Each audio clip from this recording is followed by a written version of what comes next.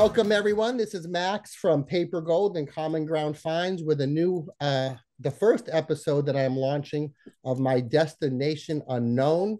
You'll get that reason why later on at the end of the interview. But I'm launching today with Phil from Smithville Flats, New York, really, AKA the Book Peddler. Welcome, Phil. We won't tell everybody that this is really the second time we're talking, but Okay. they'll know sooner or later. How you doing today? I'm doing very well. Thank you, Max, and thank you for having me on the channel again. I appreciate you doing this. Yeah, I wanted you to be the first person I interviewed because I've been following you for a long time. We've definitely had some Instagram likes back and forth and a little bit of comments here and there. And I love what you're doing on many levels. Number one, I know you own now two book locations, Yep. and I've been able and privy to watch them grow with you as you've grown in the business. So now that you own two locations, and I know that you sell online as well, let's get away from the online factors, but let's just talk about what is the day-to-day life Mm. of the book peddler, sourcing, buying, selling, creating content for your channel as well. But what is your day-to-day life for people to sort of get a behind the curtain look at it? Well, currently it looks a little bit different because I'm actually redoing both of my shops. I'm refining them down.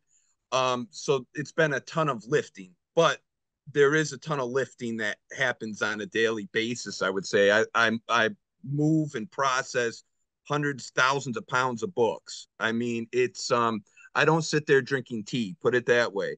It's constant activity. I try to I've create a lot more discipline to get particular things done. Like I always try to get up at least 10 listings a day. I do have someone I've hired to be a lister at this point, but yeah, it's following up on leads.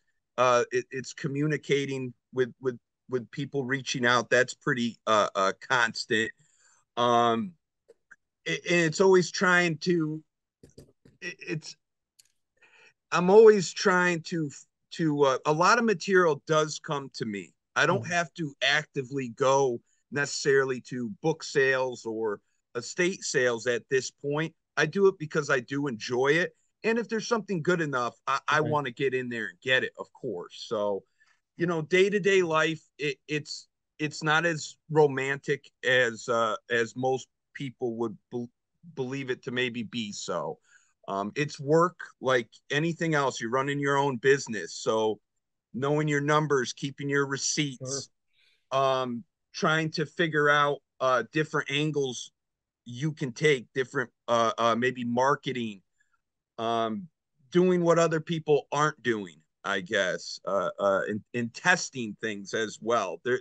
I wear a lot of different hats doing I it. would say you probably wear all the hats. Yes, I pretty much. Yeah. Yes.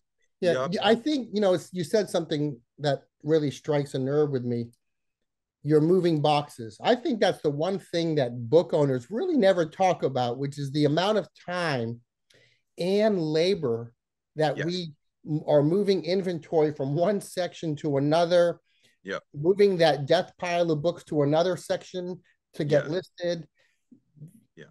That is a full day of work when it's all said and done. It absolutely is. And actually, like at the point I'm at now, the less times I can touch a book, Right. when it comes in, get it processed.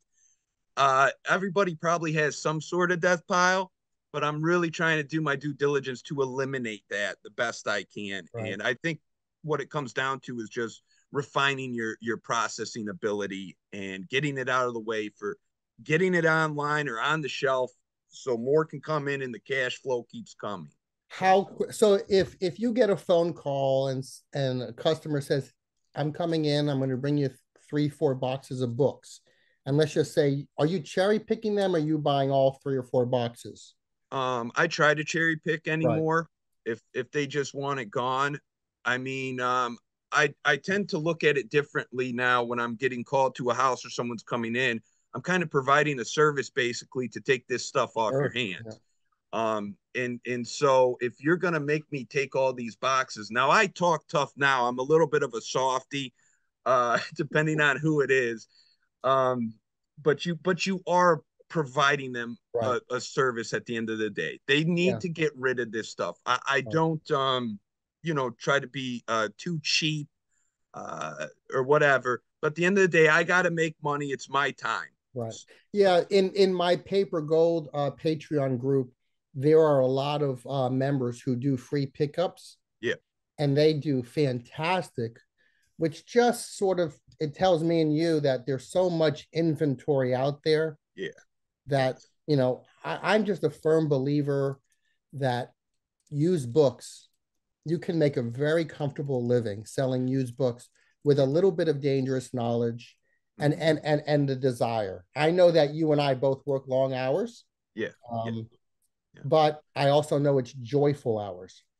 It is. And having a physical location is probably, I would say, not for everybody. I mean, I get message quite often, at least like once a week, of people that want to open a brick and Right. mortar location. But I think it really does take a particular type of person to do that.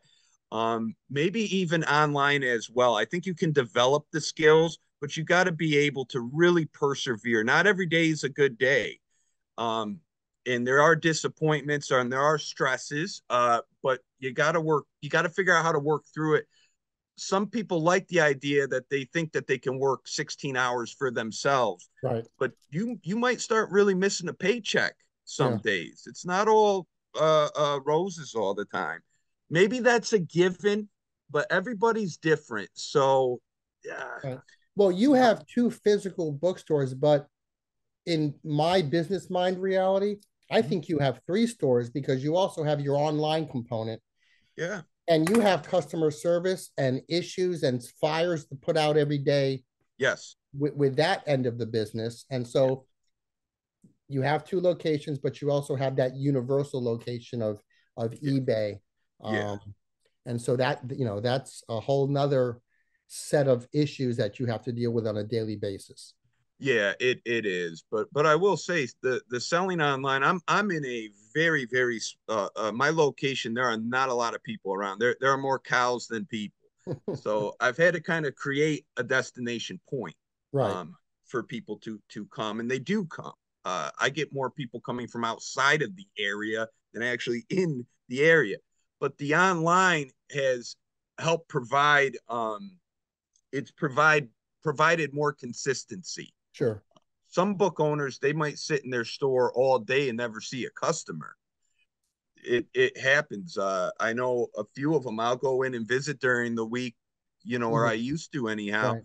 I'd be the only person in the shop for Don't you hours. think though that a brick and mortar nowadays and going forward, they almost have to have an online component attached to their physical location?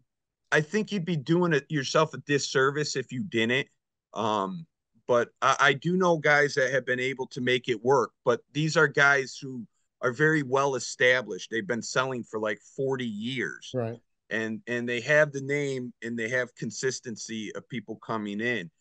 Um, One individual, he has entertained the idea of hiring like a college student to try to help him with his inventory and put it online. But it might his particular situation might be a little difficult. He has a large book barn and no space to do Right. anything.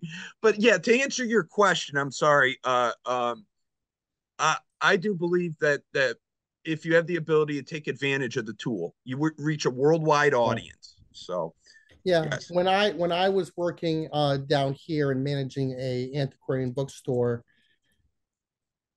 this was pre eBay, pre Amazon, and I remember clearly thinking, my owner is pricing books, but we have to physically wait for somebody to walk through that door to want that book. Or if you wanted to go through the extra effort of making an ad in abe.com you Yeah. know, or the old catalogs and produce a catalog like some of those older booksellers you're talking about. Yeah.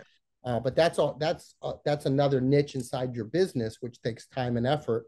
Yeah. Um, I just remember physically understanding that, boy, it's tough business to wait for someone to walk in. And what I love about eBay Mhm.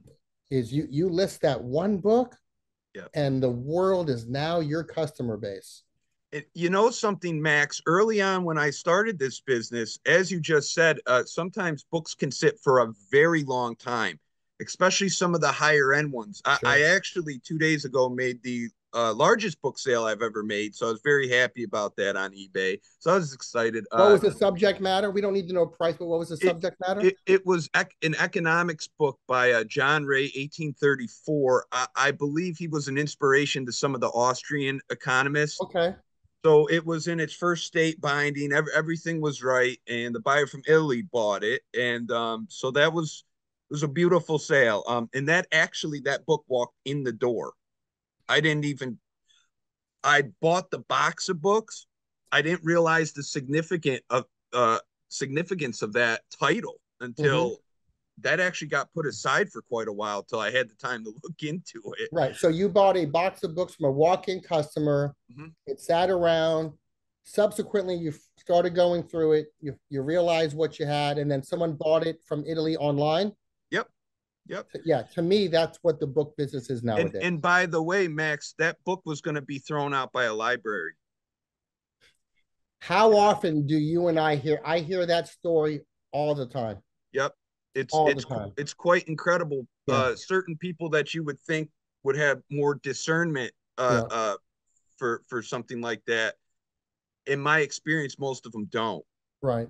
So that includes Yeah. historical societies. Yeah, Um, and I get calls daily. I work with a lot of estate sale companies who, mhm. and not are they just selling items out of houses, but a lot of them are also clean out companies. Yep, And they'll call me as the last ditch effort for the book collection. And if I don't go get it, yeah, it's gone. it's in the garbage. It's gone. Yep. And just to circle back to what I was saying previously, so I don't have a fragmented thing. What some of the books can sit a very long time, and so when I started, um, though I wanted my customers to get first pick. I still kind of do that, Okay. but the thing is you can't really always be dependent on Right. people to come in and buy. So anymore, for the most part, I'm getting them online immediately to reach that worldwide audience. Or I was creating a museum is what was happening. Yeah. And I'm going book poor then, you Yeah. know. So This is, boy, this conversation can go in 1,000 ways with just that comment. You know that. mhm. One of the things that I've been doing, and I know we talked about this before, is I've been doing Whatnot for about 6 months Oh, now. yes. And I hate the idea of book sitting. Yeah. I just hate it, because I know it's a good book. Mhm. I know it's online, but for whatever reason, it's just not selling. Yeah. I don't mind starting that at a $5 auction, and let's just say it's $100 book. Yeah. If it gets 12 bids and sells for 45, $50, I'm fine with that Yeah. because I've moved it and now it's going to another home. Sure, sure. There's nothing wrong with Right. that. In you'll create a customer. I mean, if they're happy and they got a good deal, they're Mhm. gonna keep coming back. So it's all about like cash flow to me. As Yeah. long as you buy the material right, you can do that. Right. And I Um, think, yeah, I think a lot of online booksellers who may be newer to the art of selling books, they see a comp and then they get magnetized and stuck to that comp, yes, and they won't even come off of the $10 just because they know somebody else got $10 more for the book. you're right. I actually know an individual, a really great guy, and he started doing Amazon. And I won't say too much, but I'll say I recognize myself and him at an earlier age in my career, so to say, to where I wanted to get that top dollar for everything, and I Right. would not budge. Uh, and he's the same way. He wants to squeeze everything out of it, but you're gonna wait. I heard a individual, I'm forgetting his name. It's Daily Refinement. Yeah, Chris from Daily Refinement. Uh, and he has a saying that so, it's better sometimes to get some of the money all of the time than all the money some of the time. Yep. Nothing's a guarantee. Right. Somebody comes in online and undercuts your book, and it continues to happen. Yeah. Especially on Amazon. Especially on Amazon. Yeah. So, I like moving material as well. Yeah, I think you're like me where you love sourcing them, and you also love selling them. Not, it doesn't have to be about the money. It just has to be about moving them and the art of selling books. Yeah. Which has been forgotten because so many people think buy it, list it, sell it, end. And I don't believe that. I want to give the best customer service to my online clientele as I can. Yep. And sometimes I'll throw in a free book for them without even telling them. Let's say they buy a book on Mayan history. And if I happen to have a lot of Mayan history in inventory, I'll just put another Mayan history book in that. And I want those repeat customers because I just want them to come back to my store all the time. And so I treat it like a physical bookstore, even though the only thing physical is the books are in my garage on shelves. Yeah, very, very good. I've done the same, and it definitely, people really do appreciate it when the book gets to them too, the way they want it. Like I really tried to train my lister how to do her due diligence and what to look for and how I want the pictures done and yada yada, because these are people out there and I want them to receive the material exactly how it is on the online listing. So in all the years I've been doing it, I just got my first negative feedback because of the buyer claimed that 4 plates were damaged, but there was no photo evidence. There was no refund. So my track record is pretty much, I never deal with returns, maybe one every 8 months. For maybe it got damaged. I don't actually, none of those returns, only one has gotten damaged in shipping a big volume set. So yeah, I pride myself on doing the best I can and making it right. And the only way to, I think, from my experience, to deal with when you have a book with plates in it is you have to do the counting of the plates first. Yep. Put a little strip of Post-it note in it on that plate, and let's just say the book had 25 plates. Because you're only getting 24 pictures on eBay, I would just take a picture of the side of the book with the Post-it note sticks coming out of it, so you know you've counted them ahead of time. Yeah, that particular situation, they said 4 were damaged, but I find it hard to believe, and they're very non-responsive. You run into this. They all want a partial refund. They all want a partial refund. It's a small percentage of people. What's kind of funny is that the lower end stuff, it's funny, but like there's more people that seem to want to cause a problem over a $10-$20 book than a $500 book. So, but anyhow, we always do our due diligence and make proper listings. So I just feel good you have one negative feedback. That, I mean, now you're a real reseller. Yeah, now I made it.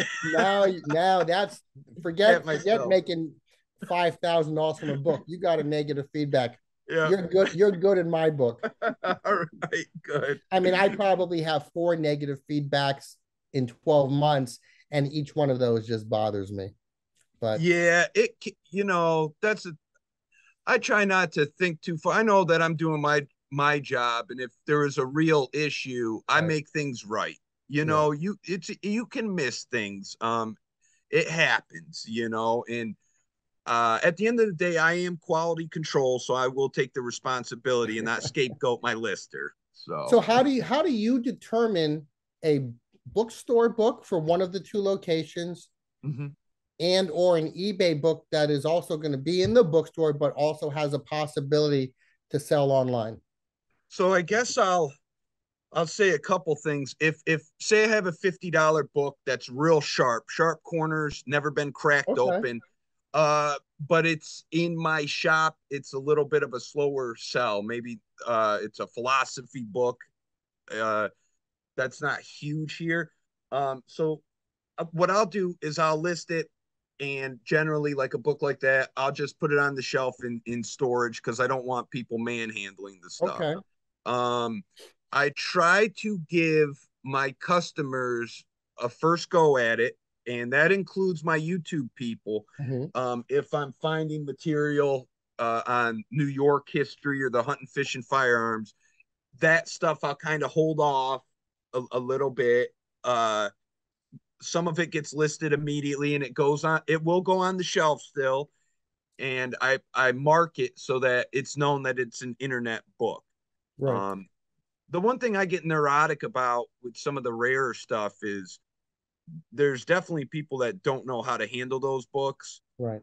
And so yeah, I kind of will handle it for them if need be, because they could ruin your book.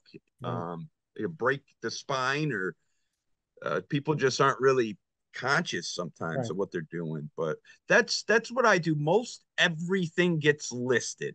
Right. Most So do every you, when you think about an online book, do you have an ASP in mind? Do you have, okay, it's got to be $50 and up, or is uh it subject matter? so I used to not touch anything less than $25. Okay.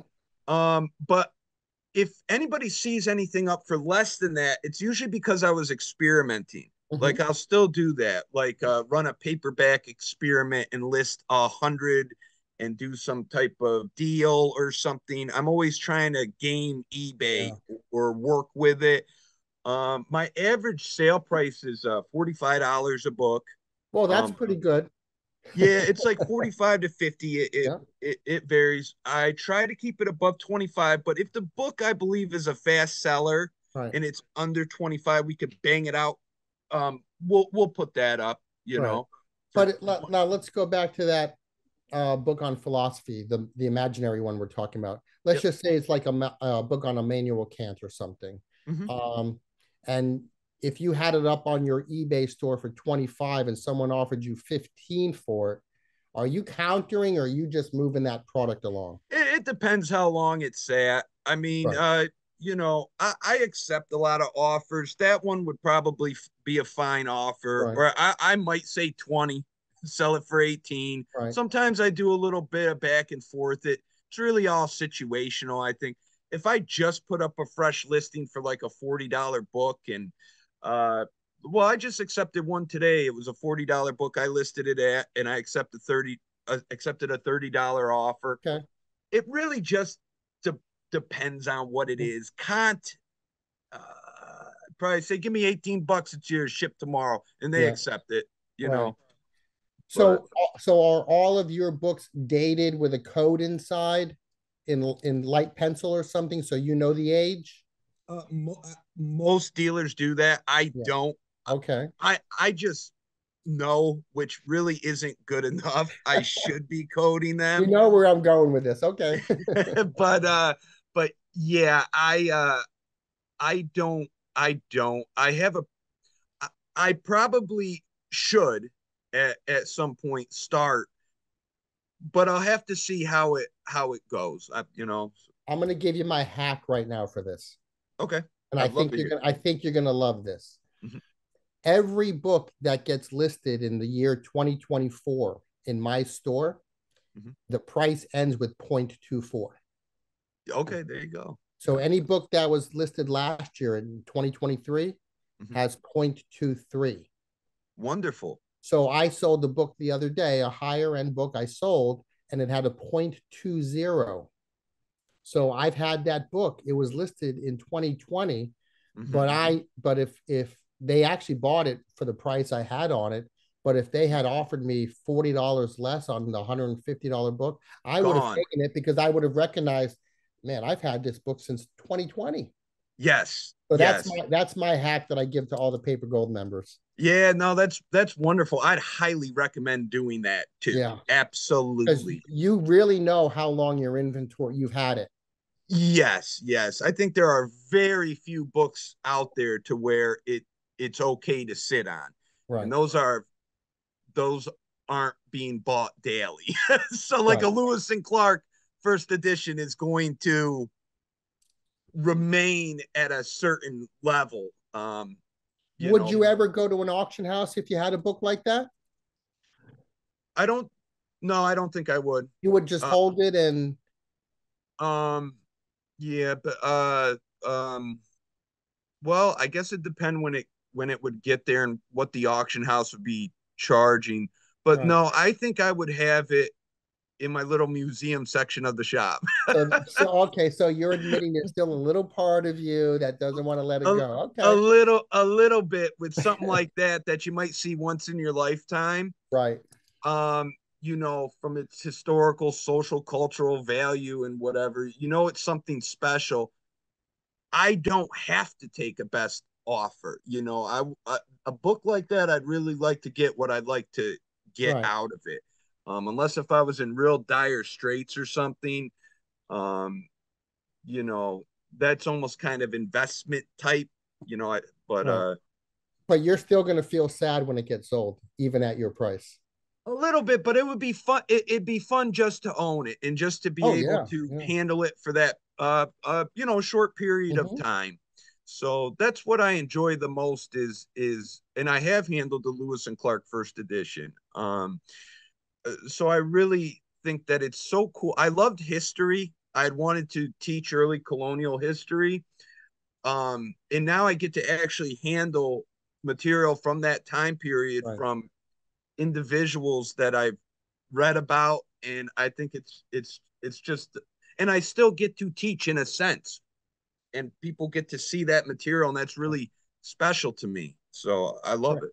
Yeah, and I would think we can delve into this that where you're geographically located, you are getting a lot of early American historical books. You're also probably getting a lot of books on outdoor game and wildlife. And Yes. so I'm guessing you probably have a very strong clientele Mhm. of those people who do know your store very well. I do. I do. And honestly, I don't need 100 people in my shop. I just need the one person that's going to make that buy that makes your Right. weekend or week. But I definitely do. A lot of people around here, they appreciate antiques as well. I love antiques. I used to have a mixture of both, but not anymore. But for certain choice ones, I will bring into the shop, and they do go well with the books. You can marry some things together nicely to make a Mhm. more desirable buy for somebody. So, but yeah, I love my customers. They're some people they're not even really interested in books. They just come to check in, make sure everything's Right. good, and I think that's so great. But they're probably glancing out of the side of their eye, seeing what's new on the shelves. oh yeah, and they Yeah. will buy, and they've gotten me picks too. They Yeah. they I mean I'm their guy, and if they hear there's books around, I've made some of my largest purchases off of these folks, Right. and then so it's really cool. And then they come in, I say, pick something out for yourself. Now, do you have a new inventory section in your store where anything new goes there first before it goes into its subject matter section? I've thought about doing that. I never have, but I do like that idea.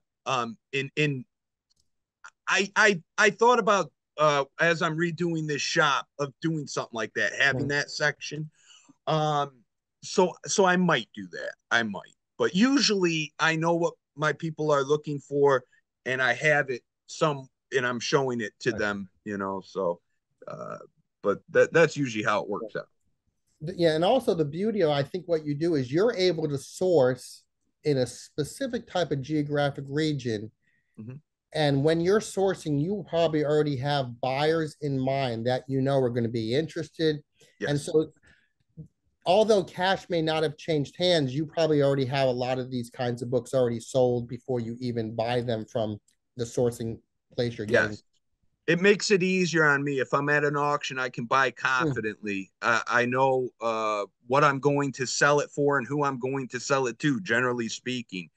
It does make life a lot easier. I have safari books put aside for my guy who's coming up from the island in he's coming up, I forget, April, May, mhm. but he's going to buy them.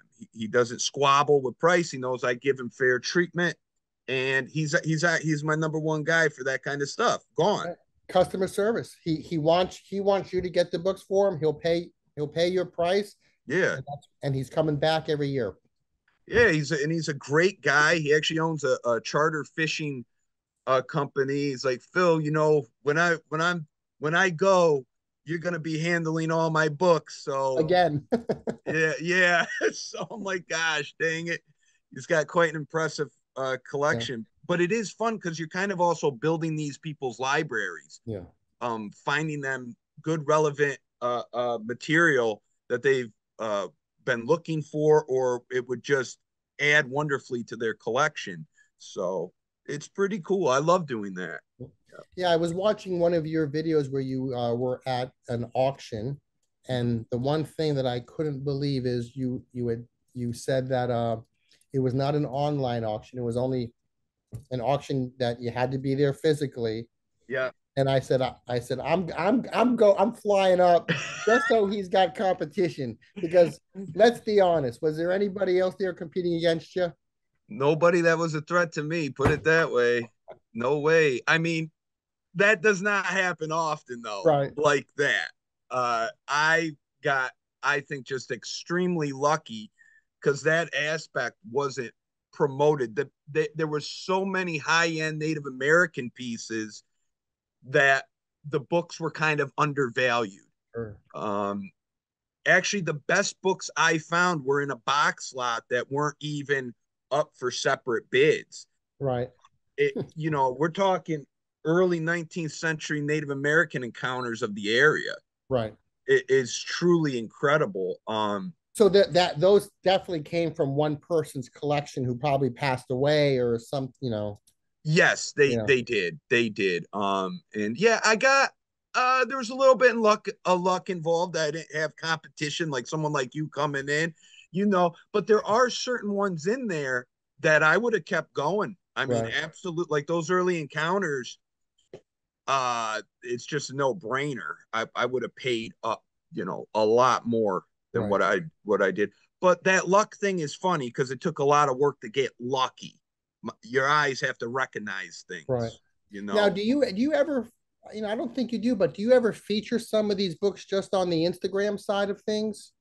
You usually every now and then I'll select something out. I'm Right, not good with Instagram. I haven't taken my due diligence to learn it right, like I should. Generally speaking, most things go on my YouTube channel. okay, And I'm just showing kind of what I'm buying, what I'm picking up, what's out there. And if anybody has interest, they can contact me and we right, can do business. So that's how I do that. And I have done great business through YouTube.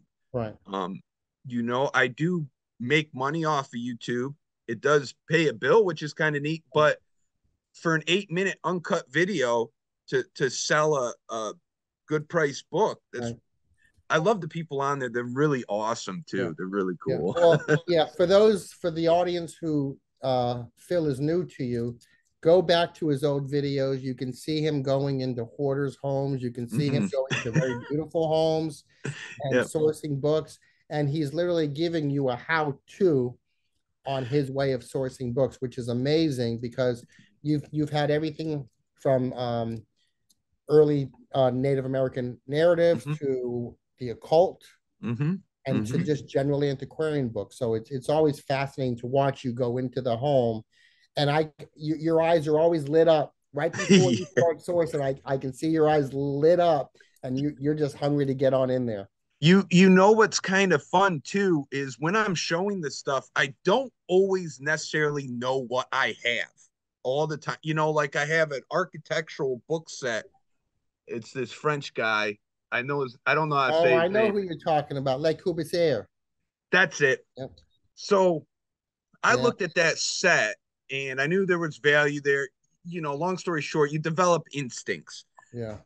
But I'm showing them on video. But I don't have. I usually people are seeing it fresh for the first time. Now, sometimes I've done a little homework on something Mm-hmm. if I have the time, but sometimes my audience will educate me Right. on. Like my buddy called me up immediately.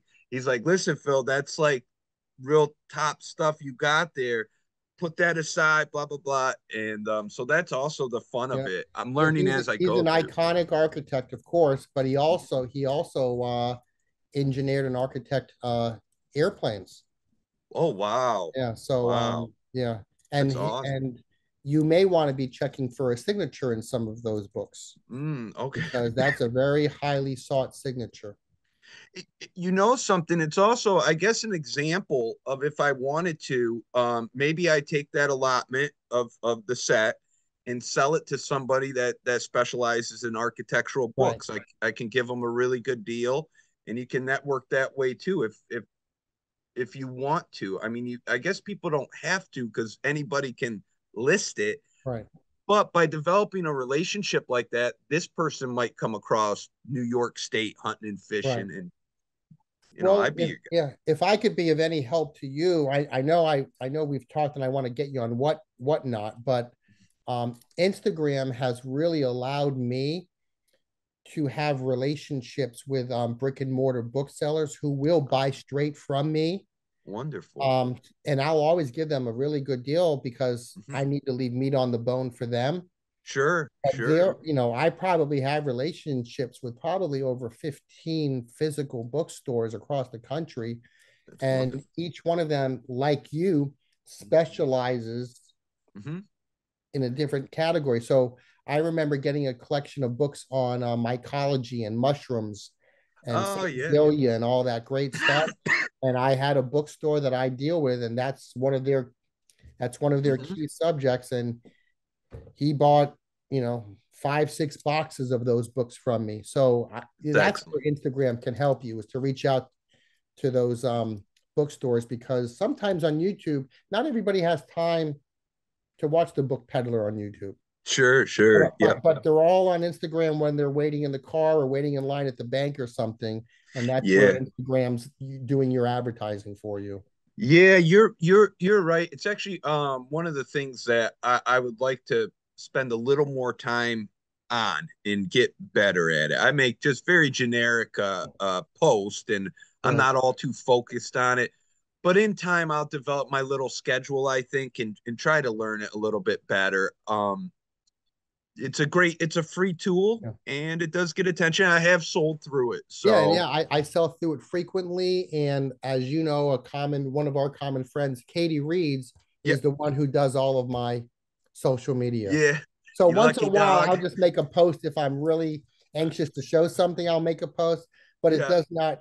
It fails in comparison to what she does for me. Yeah, yeah. It's nice to have somebody that really knows Yeah. what they're Yeah, I'm taking a doing. picture of a book and my shoes are showing on the ground, but with her, I don't have everything so wonderful and professional. So Yeah, yeah. She's good at what she does. That's great. You got her in your corner. Yeah, I yeah. just did an interview with Katie and I really enjoyed it. She's a pretty driven girl and very nice. So that was my first time meeting her. I know she's been in the space for a while. Oh yeah. So Yeah, she's been it, for a long time. yeah, so that was pretty. Sometimes I got to do a better job at networking with people. It's honestly my weak point. I just get so caught up moving around and busy. I need to sometimes reach out and say hello every now and then. Yeah. But you know, I'll get better at it. I I better. So So people are going to watch this conversation and they're going to enjoy just the banter that we have back and forth mhm, about books and bookstores. mhm, I encounter a lot of people who would love to own a bookstore. mhm, It's just this nostalgic, romantic idea yeah, they have. And I think that you have to have an online presence to have a bookstore. For the most fact, what advice would you give to someone who's contemplating this idea? Maybe they're retiring from their profession now. and maybe it's just time for them to do something different. They want to change a chapter in their lives. You've done it. You have documented it. You've done it. You've even talked about things you failed at and Yeah. wish you could have relearned. One of those things is you wish you had worked under an antiquarian bookseller. So, what Yes. advice would you give to people who would love to do what you do? Well, um, there's multiple things, and every situation is going to be different, and everybody's characteristics are different. I did make a YouTube video on this that people can look up, where I did lay out like what I wish I had done and what I couldn't have expected. Mm-hmm. What I would say, going into business for yourself is um, if you were to apprentice, it would better prepare you. You got to know your numbers, and you got to know if this is going to be feasible. You got to know when to pull the trigger too. Right. You can overanalyze all day. I know people that do this. Ideas are a dime a dozen. Right. You know what I'm saying? But until you're actually carrying it out, it really just comes down to the individual. But I would say first and foremost, know your numbers. Be strategic. Um, uh, if you're not, see, the tough thing is like experience is everything. The more times you handle the material, you're going to learn more. I guess it really depends on, are you doing a new bookstore? Are you doing a mixture? Are you specializing? Where are you opening this bookstore? I would agree with you to online utilize that, Sure. so and learn that. There's so many different facets to this business though. I mean, unless if you have a big pot of money, you're going to have to get a little creative. There's the sourcing aspect, the marketing aspect. I could go on and on. Not everybody's cut out to work for themselves nor have the discipline to do it. And even if it's your passion, I don't necessarily think it's always the smart thing to do. Right. So um I don't know if I'm answering your question or not, because I get lost in my You know, chatter. you're answering it by the way I've asked you the question. It's a lot of work. And Max, may I say, people make Yes. it look easy, but where I was 10 years ago is nowheres near Right. where I was now. There's been tremendous growing pains. It does take a lot of discipline Mhm. and perseverance. I think that's one thing that separates most people from doing these things, is when times are tough, you keep going forward. Right. So okay, so this is interesting. Looking back now on your journey, Mhm. 10 years now, correct? Yeah, oh, yeah, just about. Yep. 10 years. What would you have done different knowing what you know now, other Mhm. than apprenticing? But what would you have done different in building what you have created? I'm very split on this, and it's very hard for me to say, because normally I would say I should have got on the online scene earlier. Okay. But because I didn't do that, I learned in a different way. I probably learned in a more traditional way, which has benefited me now. Hmm. So I don't know if that necessarily would have helped or harmed. My business may look a lot different than it does now. Other than apprenticing, I would say my own personal thing is I wouldn't have been drinking as much. I was a 26-year-old, still wild. Right. So I had to control my behavior.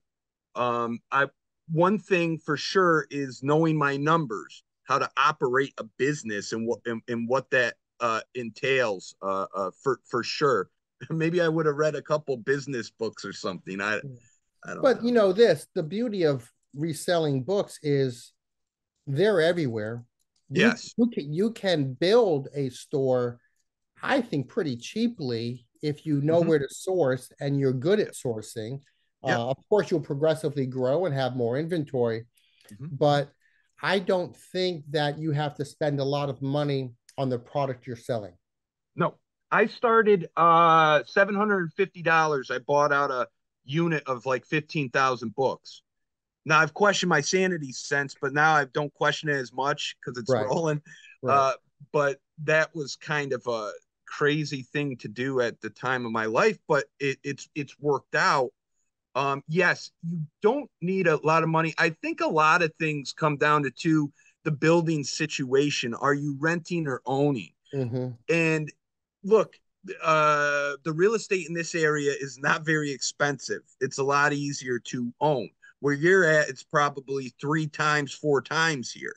So if I had it more than that, yeah, I remember being down at St. Yeah. Petersburg, like before the COVID thing, looking around, going, man, I think I'm gonna be interested in getting a place down here. And then it shot up like, Yes. 4 or 5 times. So, Yeah. but Pre a pre lot. COVID, pre COVID, you could have gotten a 10 by 20 storage unit down here, Mm-hmm. 200, maybe $250. Yep. Now that 10 by 20 is 5 to 700.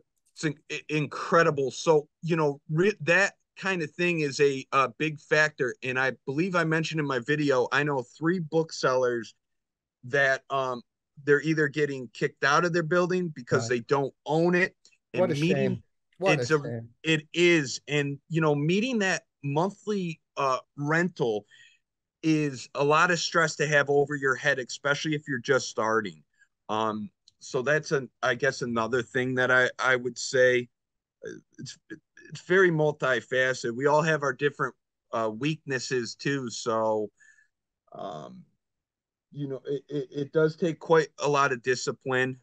You really gotta want it. You gotta love it. I think to be in this business, I've said before, it is a lifestyle. Um, and it's not for everybody. Right. And it's So not just about books. no.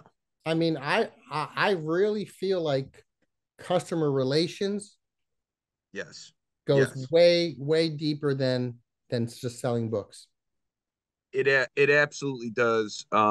Yeah, I mean, so there's booksellers I know that are pretty antisocial. Oh yeah. They're not really people person. There's a lot of characters in Those this. those those are the older ones.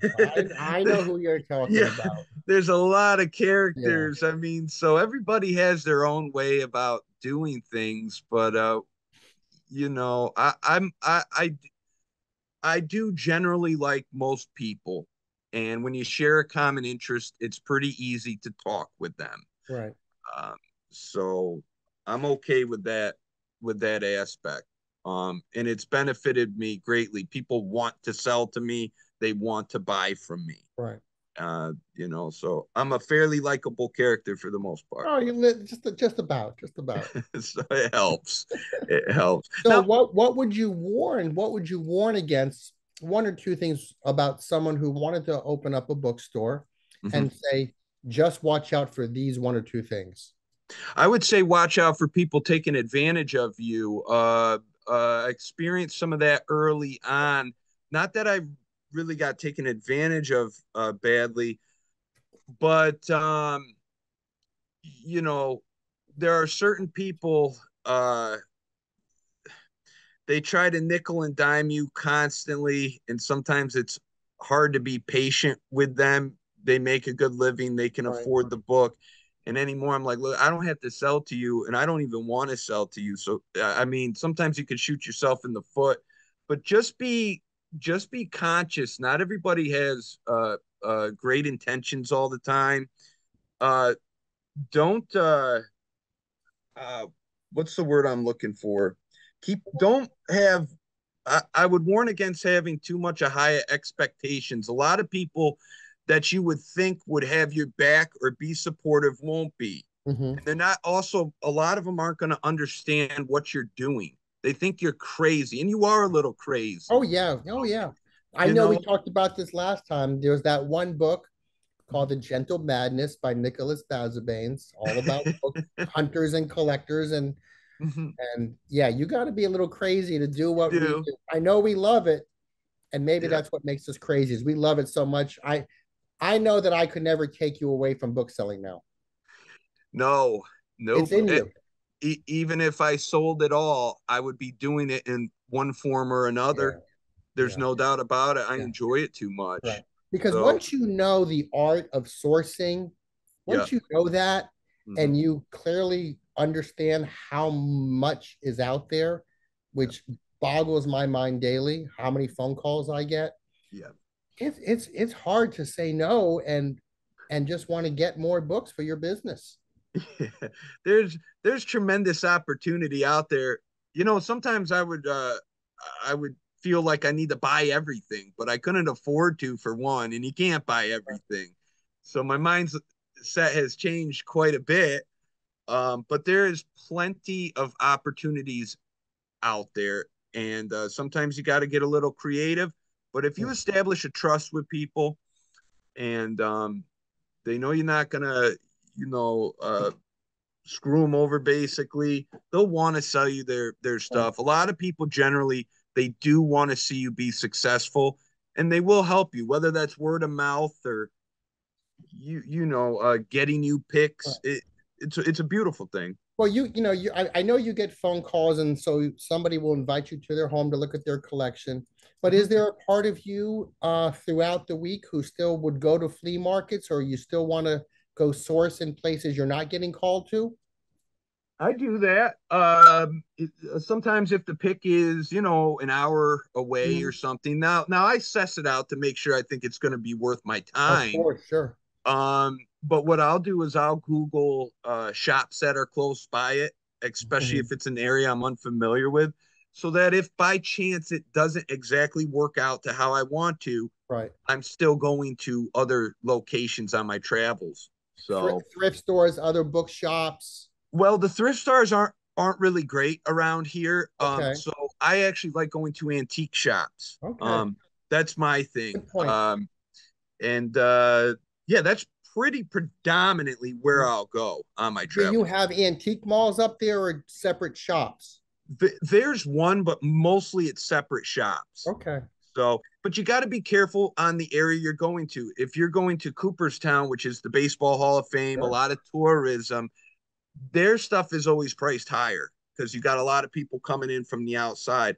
I like going to those spots that are the hole in the walls, um, Right. outside of the beaten path a little bit. Those are my favorite spots. And usually I'm able to work with those dealers better.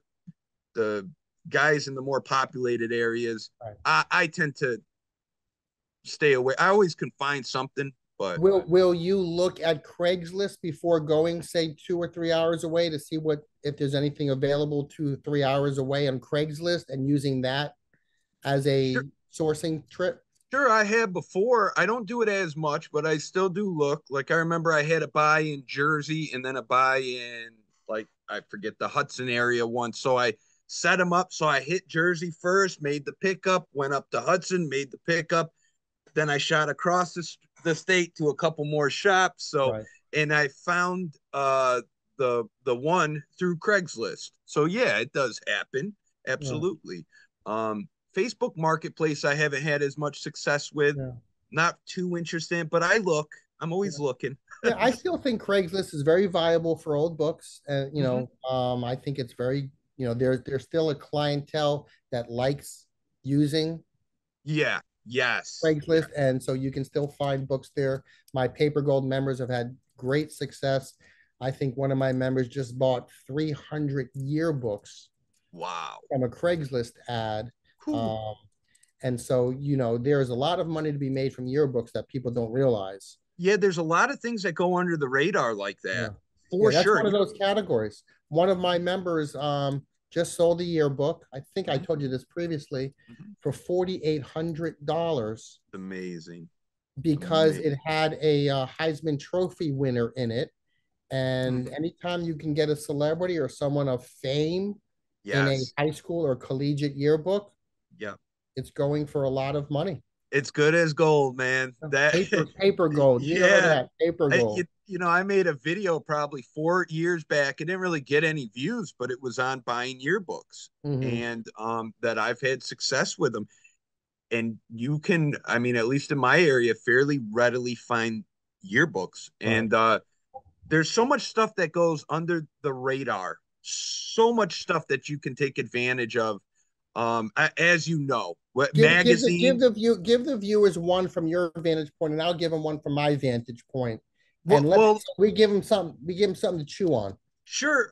Like magazines, typically have gone under the radar. One of my largest sales was a magazine sale. Right. I can lot them together.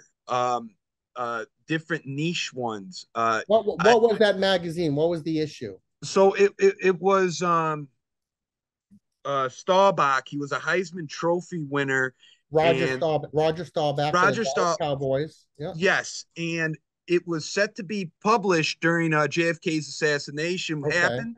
So they did a recall. So there's only like 16 known to be in existence.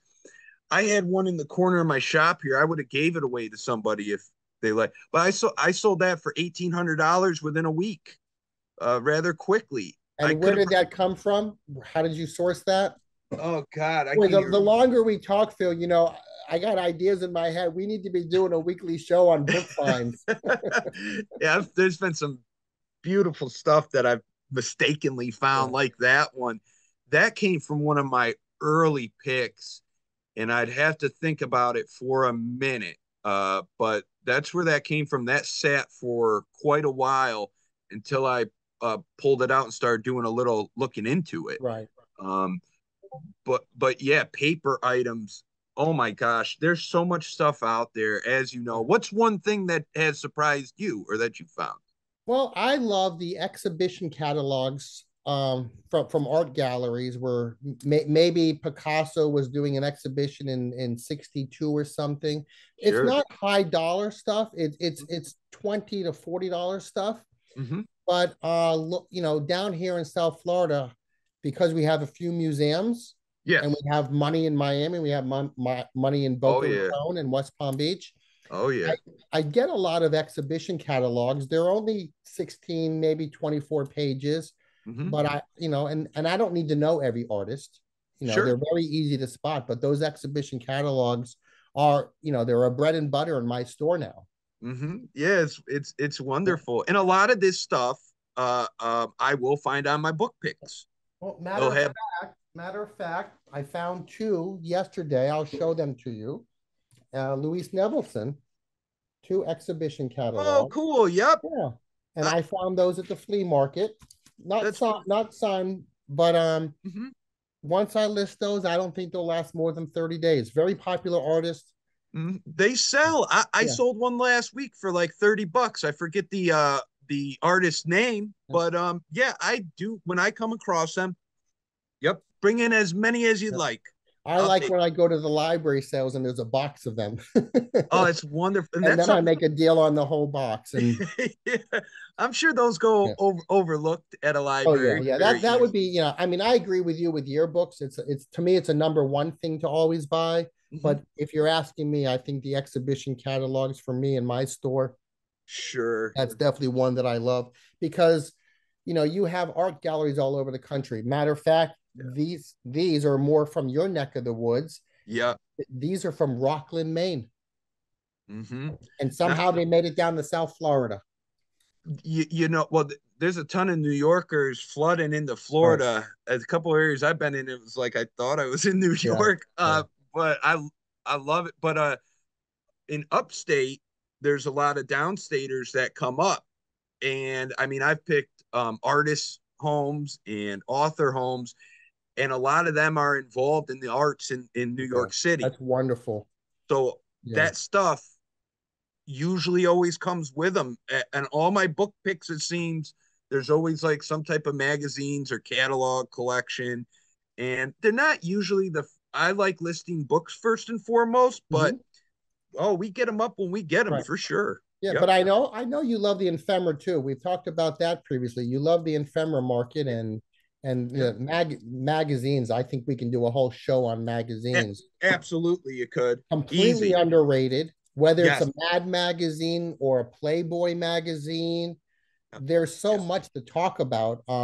Even in those old Playboy magazines, the interviews with Ray Bradbury or Isaac Asimov Yeah. or a political figure, Yeah. uh, those are worth so much money too. Oh God, they Yeah, are.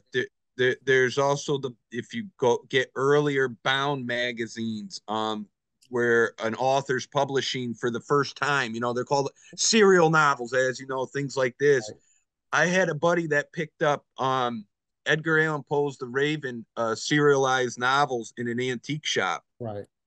There's still stuff out there. You just gotta Yeah, looking you the have you content. have to know the author. So what Yep, I always tell people is go to the table of contents and see if you recognize any names, yep. because the one thing I collected years and years ago, Hmm. and this started in college for me, was I was after the uncollected J.D. Salinger stories.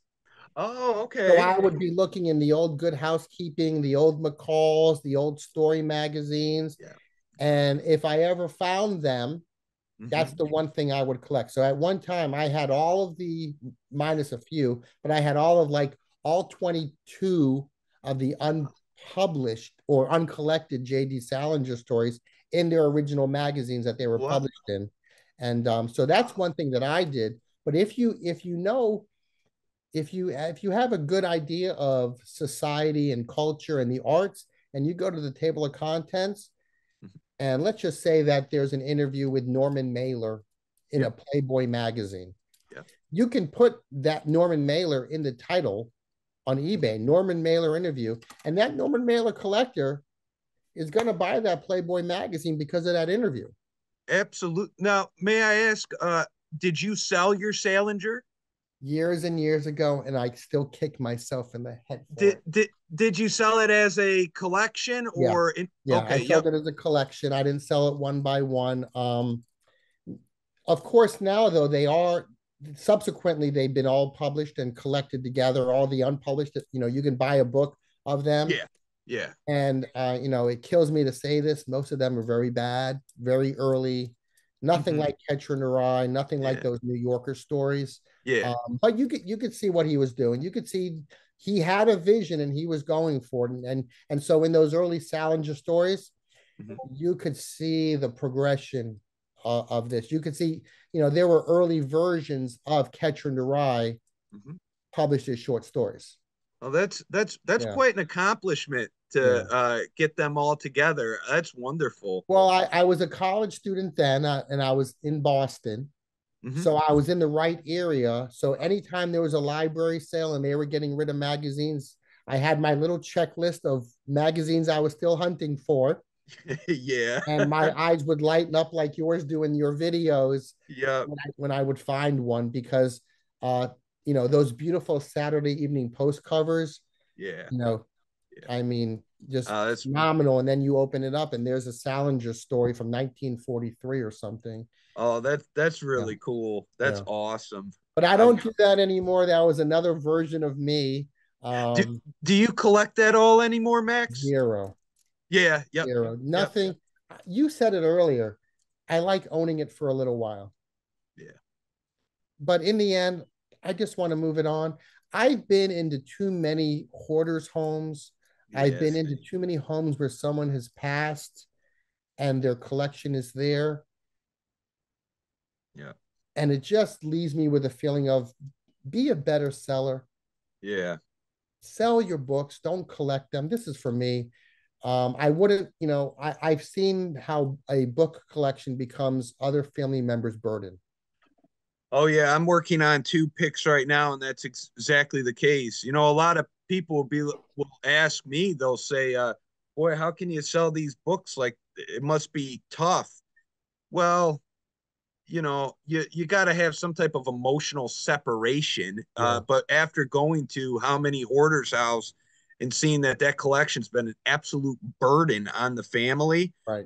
they don't know what to do. I mean, people think they're going to live forever, and they're not. And it's a lot of work to take care of.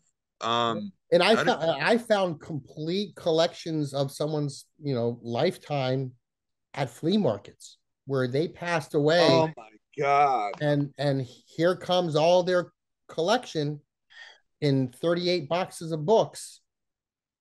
that's And horrific. To yeah, think they spent all that time working to build that right, collection. yeah. It look, It's it sad is too. It's sad it's too, though. sad. Yeah, I It mean, is. I go to the flea market and I get a little tinge of sadness sometimes when I'm, oftentimes you'll find family albums of old Polaroid pictures, and you're Yep. like, boy, this person's life is now in the flea market, It's a and it's going to get thrown out if nobody buys the item. Yeah, it is sad. I mean, it is fun to collect a little bit. Like I have books, but I don't collect like first edition, whatever. I have Right. to sell those things. So it's like just general books that I want to read.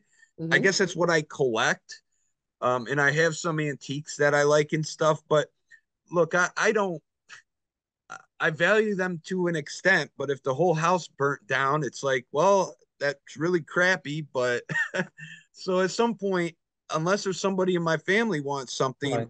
it all will get sold. I'm not going to wait till I'm in my 80s and can't even enjoy it Right. anymore. And so many people do. They do, and they after a while they're owned by the collection instead of Yeah, them owning the collection. yes, that's what I see happening. Yeah. It's too bad, but what can you do?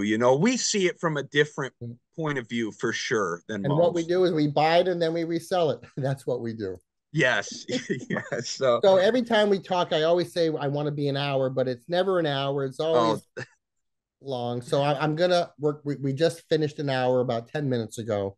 okay. So I'm gonna ask you the famous last question, which is the launch of what this show is all about. Mhm, It's called Destination Unknown, mhm, and I'm gonna have you verbally tell me of the next bookstore you want me to interview, the next owner of the bookstore you want me to interview. So I never know where I'm going, but mhm. you do have to make the connection for me and give Okay. them a phone call or email or whatever you do and let them know you know a good guy named Max who's going to Mhm, contact them. And that way, I'm going to travel around the world going to the favorite bookstores mhm. of the bookstore owners. Cool. Very cool. Well, I do have a name for you. I'm going to keep you on the East Coast. Okay. It's a guy who's has a YouTube channel running. He's been very supportive of my business. I've gone to Beautiful. visit him. Very smart guy, very sharp in the book business. Eric Pappenfuse, I think is how you say his Okay. last name. Midtown Scholar Books in Harrisburg, Pennsylvania. Oh, I'm excited. I'm certain that he would be more than happy to do an interview with you. And Eric is very knowledgeable on a wide range of things. I think you guys would have an enjoyable conversation. So, More than this conversation? well, let's not go too far. It'll be all right. But he's Okay, so he yeah, do the reach out for me okay. We'll do. and We'll do. then send me a message and I will contact him. And that will be a destination unknown episode 2, hopefully. And I'm Wonderful. just going to travel around the world and wherever books take me, that's where it's going to take me. That's And in wonderful. the end, it's going to be a great collection of bookstore owners. And this is what I want to save and covet for the future. Well, I'm honored to be the first one on your channel. I thank you very much. And anybody out there listening, thank you for sticking with us. I hope you enjoyed it as much as I do. And Max, I wish you just have still more and more bigger successes. Thank you. And we'll talk again anytime. This was a very enjoyable conversation. Thank you for having me. All love from me to you as always. We will talk very soon. Okay. Thank you, Phil. Enjoy the rest of the weekend. We'll see you. You too. Bye bye. Bye.